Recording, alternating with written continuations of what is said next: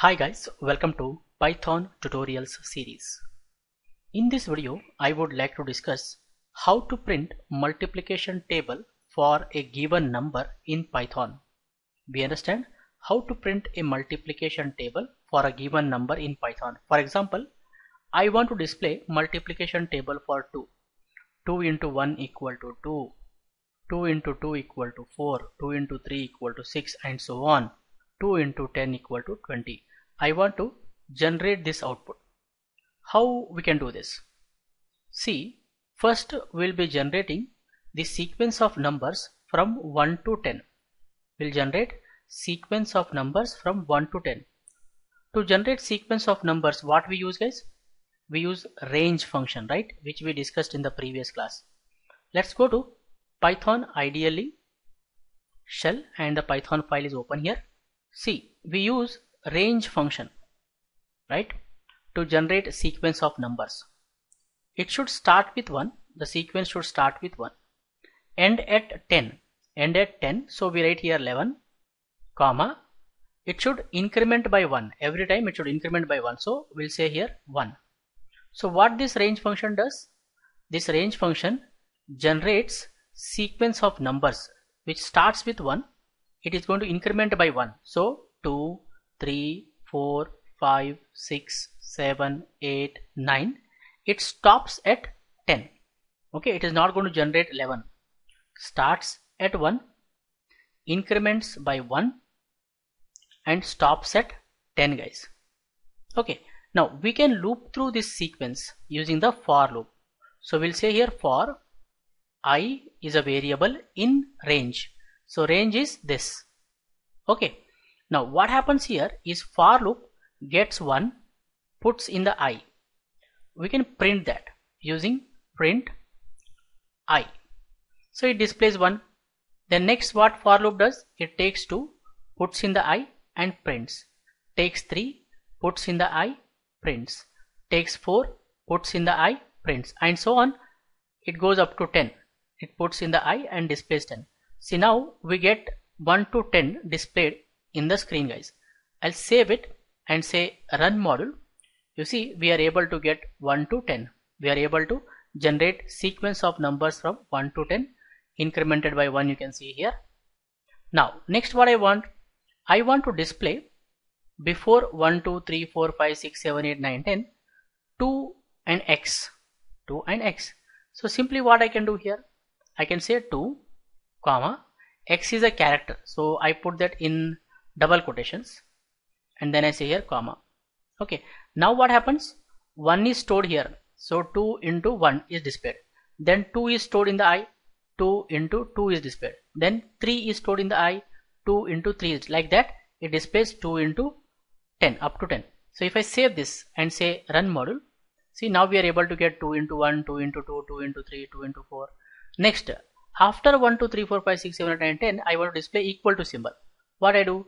I say comma, in double quotations I say equal to. If I save this and say run module, you see we are able to get 2 into 1 equal to, 2 into 2 equal to. Next, I want to display here multiplication of 2 and I. 2 into I, where I value is changing from 1 to 10. So 2 into 1 is 2, 2 into 2 is 4. That's what displayed here. If I save this and say run module, we are successfully able to generate the multiplication table for 2. 2 into 1 is equal to 2. 2 into 2 is equal to 4. That's what we are getting. See, this range function is generating sequence of numbers from 1 to 10, right? 1 is stored in the I. So 2 into 1 equal to 2 into 1 is 2. That's what it is displaying. 2 into 1 equal to 2. Next what happens? 2 is stored in the I. So 2 into 2. 2 into 2 equal to 2 into 2 is 4. 4. That's what we are getting here. This is how you generate multiplication table for the number 2. What I actually want to generate the multiplication table for any number. Okay, so user is going to enter the number. What I do here, I create one variable called as num equal to. Using the input function, I ask user to enter a number. Enter a number. Okay, user is going to enter a number. That number is actually a string type of value. We have to convert that into integer to store in the number. So I say here int and bracket close. Now what happens, it waits for the user input. Let's say if I enter 2, 2 is converted to integer and stored in the number.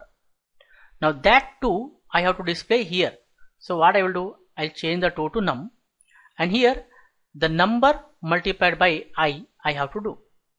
So if I save now and say run module, I'm giving here enter a number, it is telling. So I give 2 and hit enter. You see num is replaced by 2. Here num is replaced by 2. So we are getting the multiplication table, guys, for 2. Okay. If I say once again run module, it is asking enter a number. I say 3. What happens here? Here 3 is stored in the num. So 3. 10 times 3 is displayed. Then multiplied by I value changes from 1 to 10. Then equal to 3 into I. 3 into 1 is 3. 3 into 2 is 6. 3 into 3 is 9. Like that we get the multiplication table, guys. I hit enter.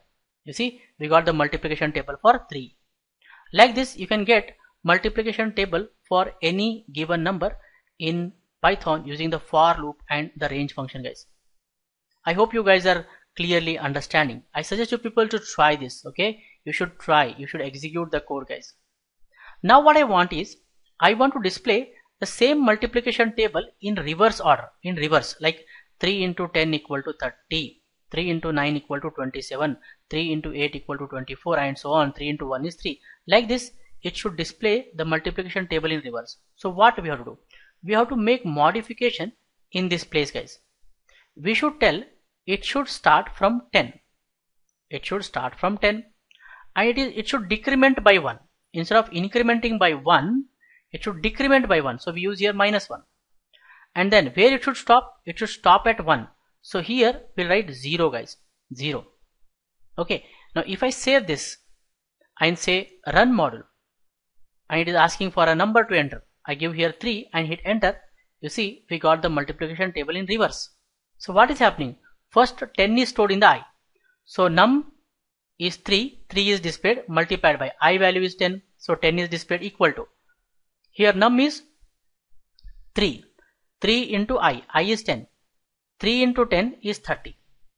Next what happens? 9 is stored in the I because it is decrementing. From 10 it becomes 9. 9 is stored in the I. So 3 into 9 equal to, 3 into 9 is 27. Right? Next 8. 8 is stored in the I. 3 into 8 equal to, 3 into 8 is 24. Like that it is going to display the multiplication table in reverse, guys. So depending upon the requirement of your program, you should be able to modify the code, guys. Understanding? So it is going to generate the table for any given number now in the reverse order. Okay, if I say run module, if I give here 12, I hit enter. See, it is giving us the 12's multiplication table in the reverse order. I hope you guys have clearly understood. I suggest you people to try it yourself. Okay, display the multiplication table for any given number. If you have any doubts, feel free to put them in the comment section. I'll be happy to clear, guys. In the upcoming video tutorials, we'll discuss more about Python. For more benefits and be up to date, do not forget to subscribe to our YouTube channel. Keep learning, keep coding, keep sharing. Thank you, guys. Thank you very much. See you in the next tutorial.